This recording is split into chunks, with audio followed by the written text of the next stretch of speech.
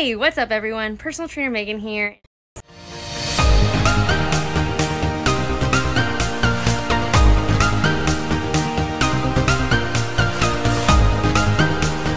Today in my video I'm going to be comparing two workouts, one from the Nike Training Club app and the second one from the Adidas Training app. I'm going to complete both workouts, tell you what I liked, what I didn't like, see how I liked the app in general. I've never used either of these apps before, so this is a first time for me.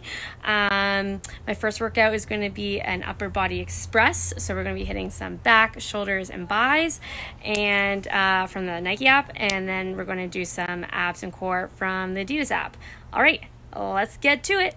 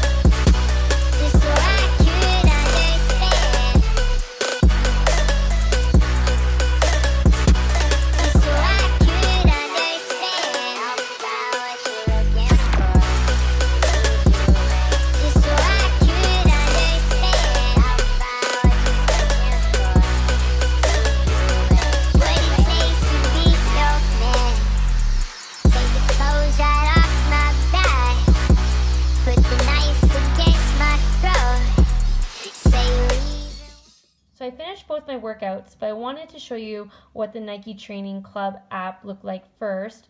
Love the way this app is set up. It is very easy to use. You have your first tab here, which is the For You. So you have like your beginner and your intermediate top picks.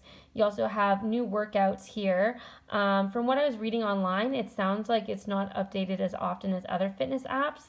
I do know that the Peloton app, I think, updates their new workouts daily, which could be overwhelming for some people, but new workouts are added here. And then they have like different types of collections, which I think are interesting. So you have your cross training, you have like dynamic warm-up, you have yoga flow, and then you have one catered for your cycle, so where you are in your menstrual cycle for females. I think that's really, it's really catered to many different people and what they like. Then you have under the brows, you have your muscle groups, and that's categorized into abs and core, arms and shoulders, glutes and legs. And I think each of these workouts are, they're pretty like fast. Like there's nothing over really 30 minutes that I've seen so far. So it's great if you're short on time. Again, you have workout focus, so you can focus on endurance, mobility, strength, or yoga. And then also the type of equipment. So if you have a full gym or just a basic equipment or no equipment at all, you can choose from there. Very, very great setup. And then they also have plans.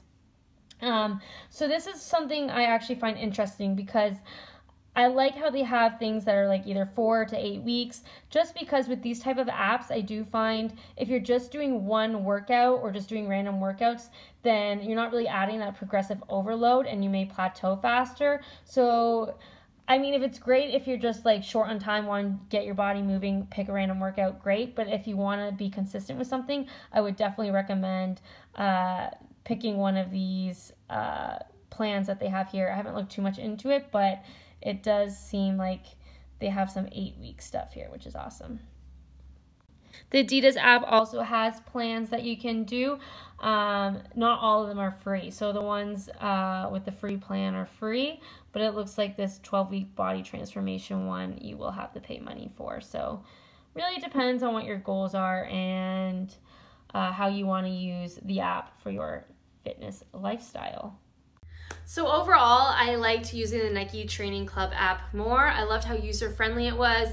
I loved all the different options for different type of workouts, like the flexibility, the endurance, the yoga. It really caters to different people. And everything on the Nike Training Club app is free. They have no premium content, whereas with the Adidas app, you do have to pay for some things. But so yeah, I could definitely see myself using the Nike app in the future. Especially it's good if you don't feel like going to the gym or the weather's bad and you need to do something at home. And also, I'm sure it was really great for a lot of people in quarantine. I actually didn't know about this during the time until I made this video. So I would definitely keep it and use it for workouts at home. Again, the thing about these fitness apps is I would just focus on progressively overloading your workouts. By doing these like little workouts, you will like feel progress and see progress, but you may plateau. So I would just keep that in mind and what your fitness goals are. So if you want to do something because you're short on time, then totally do something from this app. But I would also recommend following like a consistent plan if you can. So let me know in the comments if you've used these apps before and what you think, and I hope you learned something from what I showed you. And don't forget to like, comment, and subscribe, and I'll see you in the next one. Bye!